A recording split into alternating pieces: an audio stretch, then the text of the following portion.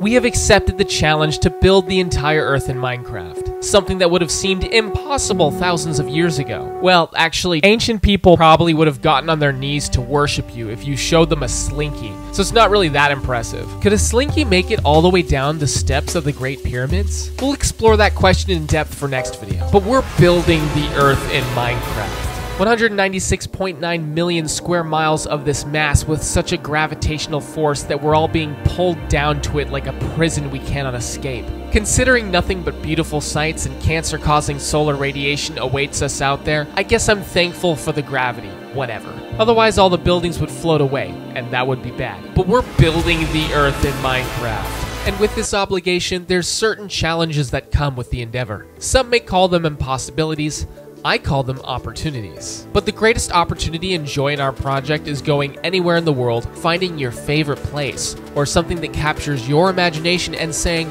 I'm gonna build that in Minecraft. How that would typically go is that you would have satellite imagery, street view, and 3D models representing the buildings to help you visually replicate it in your game. In the last video, we explored Aki's 5,000 buildings in a Buenos Aires slum called Barrio Mujica. As incredible as this accomplishment is, it's actually more incredible because of the lack of resources he had to work with. He had 3D models to the area, but they were unusable. Take a look at it. Based on all the measurements we make of buildings that depend on the accuracy of 3D models, it makes the accomplishment of building this place a mind-boggling achievement.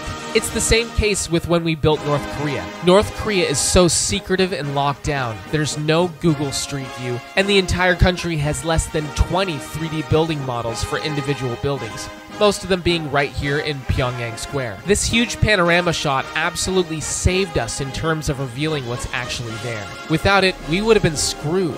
Antarctica was a similar situation. They just couldn't get the Google streetcars out there, man. So much of us building Antarctica, when we were working on it at the time, was looking at a box from a single satellite image and counting the individual pixels to determine some idea of what the height was. Antarctica doesn't have a single 3D model. So you don't live in Antarctica, probably. But what if you want to build where you live, but the 3D is too low quality? What if you don't have 3D at all? Well, to be frank, it's gonna be so difficult to build the area, being able to build en masse will be a near impossible task. And 3D models are absent, and that's the impending reality that's holding us back.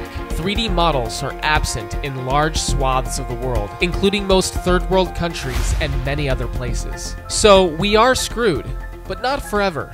Let me explain. If we started this project in 2009 when Minecraft first came out, it would have been pretty much impossible, and it would have seemed like there's no cavalry on the horizon. That's because Google Street View had came out a few years before. I was in school at the time. Everyone was freaking out and blocking their driveways and shit.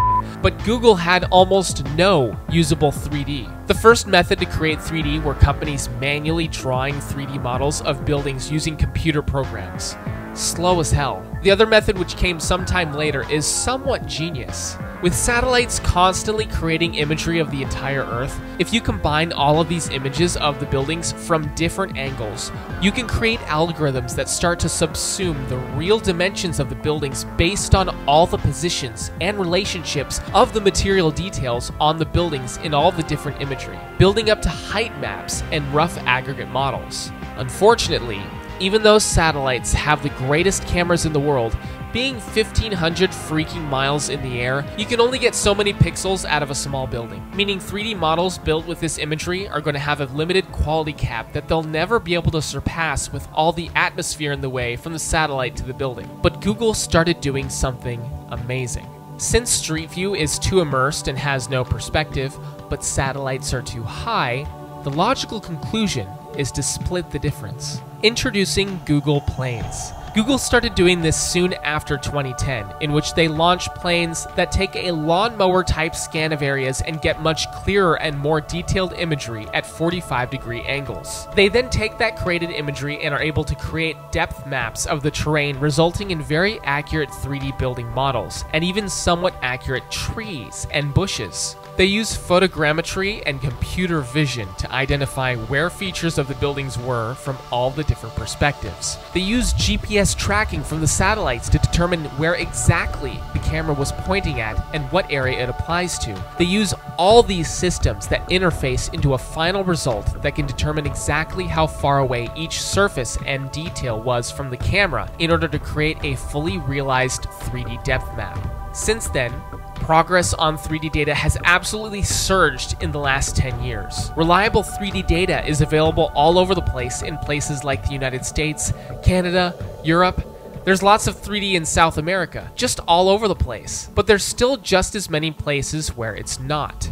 Russia, China, Africa, and the Middle East. Even big places like India lack 3D in most locations, making building take 10 times as long because in addition to Minecraft builder, geologist, and architect, you're also putting on the hats of investigator and historian to put the clues together. That's what it takes, short of going there yourself. But we're not screwed forever. And it's not even for a long time. I couldn't find any known percentage of how much of this quality 3D covers in regards to all of human civilization, but it is substantial progress in 10 years. I wouldn't be surprised if we had most places by definition in another 10 years. But a big problem is the governments of certain countries refusing to let Google in. Will we ever see 3D models and Street View in North Korea and Antarctica, my two favorite places in the world? Probably not. But very often now, zooming in on Africa just gives you really obscure satellite terrain wrapped around low-quality height data. Imagine zooming in and you have 3D models of every city, every village, even the savannas and all the nature that the continent has to offer. That moment is coming for us. We just have to wait. And once it does, we can build Africa too.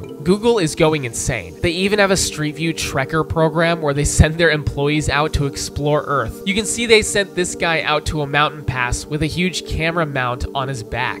I've been suggesting we do this for years and build the Earth as a joke, but Google's actually doing it. It won't be long till they're sending people to the bottom of the ocean or the center of the Earth. It's amazing to consider that the tech economy is in an arms race to recreate the globe in virtual space. And it's even weirder to consider that one of the groups in that field is a Minecraft project. But while the world is in the palm of your hand in terms of exploration with things like Google Earth or even the unique experience exploring it in Minecraft can provide, the most intense experiences you can have in your lifelong relationship with this world will be with your eyes, with your ears. The ephemeral feeling of spookiness and dread when visiting a dangerous abandoned area in solitude. The accomplishment, wonder, and awe you experience when climbing a mountain. The singular moment of intensity of being on stage with a drunk crowd of hundreds in a raucous bar shooting their intense energy directly at you, all condensed into bright cores of intense feelings, permanently burning themselves into your memory system, impacting who you are, defining your life story. Those experiences won't come by on your computer. So turn off Minecraft, turn off YouTube for the day, and go outside. You'll be thankful that you did. Honors and homage are due to our top-tier supporters: Cristiano Frazinetti, Jonathan Finelli, Matthew Scarberry, Thibault Tollett, and EPRB. You guys are my insides and outsides. Just trust me.